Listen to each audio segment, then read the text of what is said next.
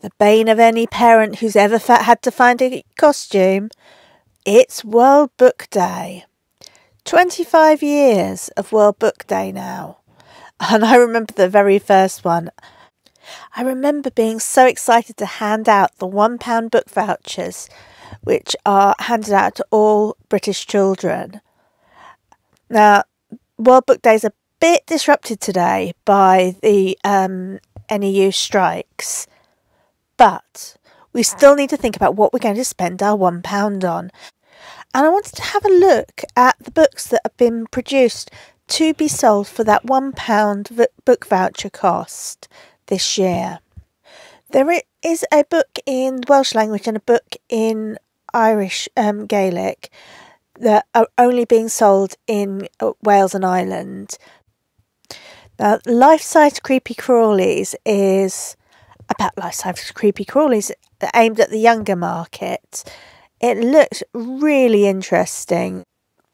Another book for the little ones is A Bedtime with the Burpee Bears by Joe Wicks, which I assume is about keeping fit. The real diversity of books this year, and Billy's Bravery, coming from the writer who brought us My Shadow is Purple and My Shadow is Pink. It's about a child wanting to dress up as his favourite superhero. Illustrated by Nick Sharratt, You Choose Your Adventure is a celebration of imagination and childhood. Another theme in the World Book Day books is always the importance of reading, and I think that's what Dave Pigeon Bookshop Mayhem is doing. And another book celebrating the crossover between film and book is Spider-Man the Amazing Pocket Guide, bringing him back to the origins within the comics. And for the over 8s, we've got Dragon's Realm Adventure, which is dragons! And we all love Dragon Story by Katie and Kevin Sang. And for more fantasy, we're off to Strophadia, which is the world of the Strange Worlds Travel Agency. Gentle, light-hearted fantasy. And the next book we've got is a non-fiction, Brilliant Brains, looking at a real diverse mix of brilliant brains. And diverse brains they are. Boot It, a book about football and fighting racism. I think that sounds like a really interesting real-life story. From a book set in the real world to a non-fiction book about being in the real world, being an ally. And I think this is very, very powerful for our time. And the last book we've got is One Stormy Night by Alma Jordan, which appears to be about living on a farm and dealing with life. It looks really interesting. So I had a look at the World Book Day website. There's lots of really good resources to be used in the classroom to use the books.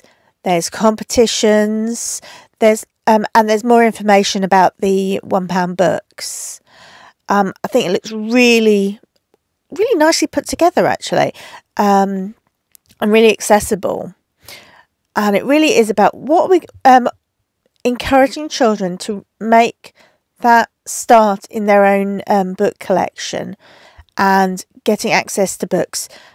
And that, I think, is one thing that I've not seen before. But this year, between the RNIB and Guide Dogs for the Blind, they're producing books in children's preferred print size and in Braille and in audiobook form, so that children who have difficulty accessing print can have access to the books through World Book Day, which I think is really exciting and new.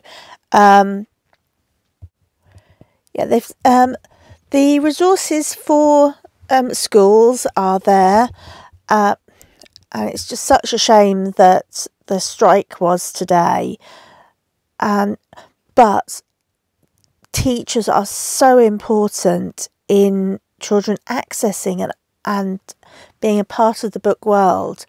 I think we've got to accept that teachers need to be incentivised to stay in teaching. and to have good teachers and well qualified teachers.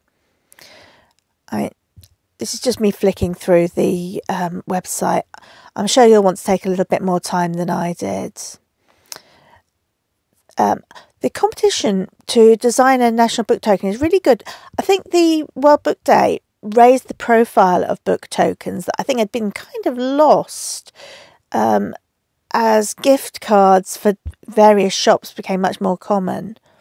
They've got a section for educators, for teachers, with resources at all the phases. You'll have a look through there, see what is useful to you. And also resources for setting up book clubs. And book clubs are, again, a really good way of getting children involved in literature and adults. I went to a book group for the very first time last night. It was really something that I've wanted to do for so long and haven't had the opportunity to. So I think that is something that really gives children a chance to read, and it's such a powerful tool for adults starting to socialise and find new people. And then here I'm just scrolling through the £1 books, which I've already talked about. What's really struck me this year is the diversity, the focus on books by a range of writers, both male and female writers. There's fiction and non-fiction. There's a real ethnic diversity amongst both the writers and the characters in the books. And there's a sort of focus on finding books that deal with those issues that are important to children. I really like the focus on both diversity and fighting for equality, where that fight is not seen as something placed on the minority person's shoulders, but on everyone's responsibility to be an ally and to work for true equality and diversity. I think it's a really nice set of books. I'm really looking forward to being able to get hold of them and to have a good read. I mean, we've been doing this for 25 years. I've got quite a few years where I've bought a number of the £1 books.